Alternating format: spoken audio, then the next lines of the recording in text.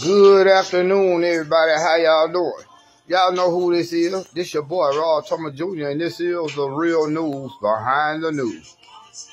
Oh, yeah, man, today is Monday, September 16th. Very overcast and cloudy Monday, 2024. And real briefly, y'all, I want to show y'all the difference between protecting your neighborhood and snitching. Now, just a few minutes ago, man, y'all seen the video that I just uploaded a second ago. Well, I was sitting up in here, man. Not too long ago, got up, getting ready for work, sitting out here having a cup of coffee. And next thing you know, I hear 3 shots. Bam. Then a few seconds later, I hear 3 more shots. So I'm getting up, I'm looking in the backyard. I'm looking to see if I see anybody running or whatever. Because guess what? I'ma tell it. Telling it and snitching is 2 different things, y'all. Let me give y'all some real game. Snitching is when 1 or 2 or more people commit a crime and one of them people tell on the other people to get a reduced sentence. But when you hear shit like that in your neighborhood or you see somebody breaking in somebody's house, you got an obligation as a responsible adult, responsible parent, responsible citizen, responsible neighbor to get that shit out your neighborhood, bro. You gotta get that shit out your neighborhood, man. That's why we as Negroes have hoods. That's why we have neighborhoods. We don't have communities, because a community will get that shit out their neighborhood so they can continue to thrive. What person wants to live in a place where his kid can't walk up and down the street? What person want to live in a neighborhood where his grandmama, his mama, can't sit on her front porch after she done worked all her life to buy a house, and in her final golden year, she can't even sit out on her car porch because you got niggas. There's a difference between niggas and black folks. You got niggas running up and down the street, killing people. You got 1 or 2 people living in a neighborhood of 300 people, holding all the other 298 people hostage because y'all scared to tell. Now, it ain't snitching when you're trying to get crime out your neighborhood, bro. No. Your neighborhood gonna continue to be crime infested until we stand up and start telling. Now I gotta give a disclaimer, and I must admit, let me show you who the real snitches are, y'all.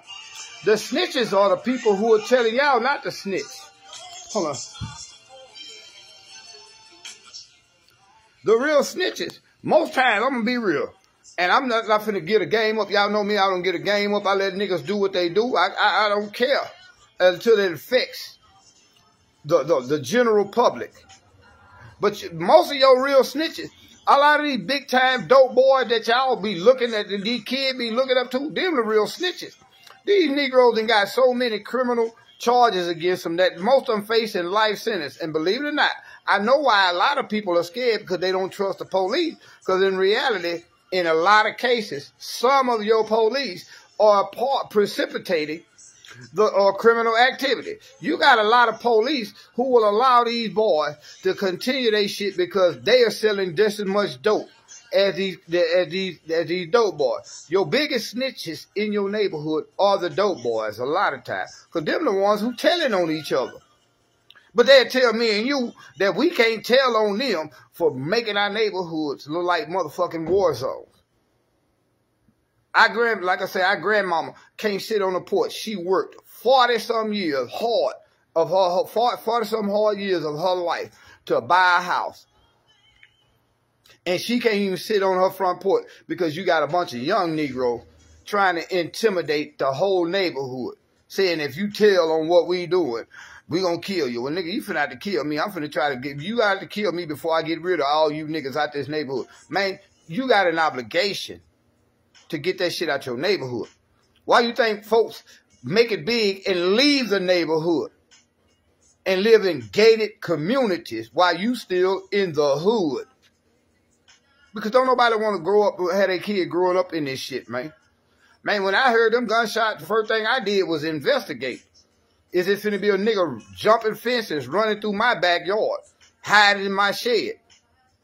So no, nigga, no. And this coming from a man who done faced I done faced a life sentence And they told me I remember when they told me, say the DA gonna want to know if you want to do a little time or a lot of time. You know my answer was, trying to keep it gangster.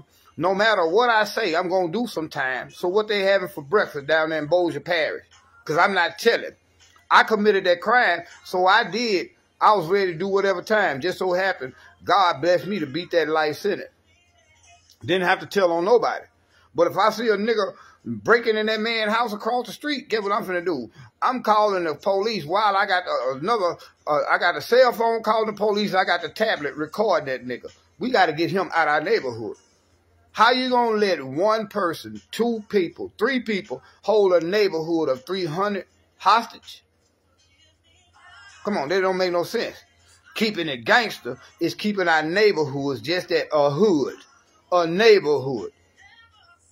Don't you want to get back to the point where they say you got a village, you got a community?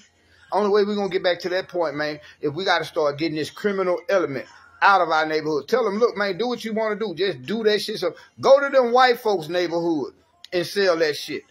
Go to them white folks' neighborhood and do that shit. Now, I'm not trying to make it seem racist or whatever when I say go to them white folks' neighborhood, but why are you stealing from your own people who barely got just as much as you do?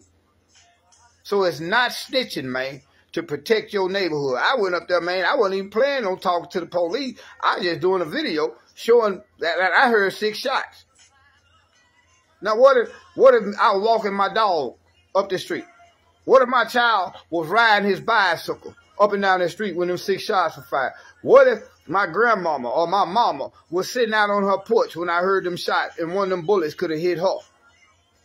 No, you have an obligation to get that shit out your neighborhood. That's called being a responsible parent, adult, and member of your community, man. Hey, I'm just keeping it real. Fuck that. Our neighborhoods are going to continue to suffer until we, I'm not saying being no vigilante, but until we stand up and say, fuck that. You 1 or 2 Negroes that's trying to hold a neighborhood of 300-400 people hostage, you better hope the police catch you before we do. That's the attitude we got to start taking. Y'all be blessed.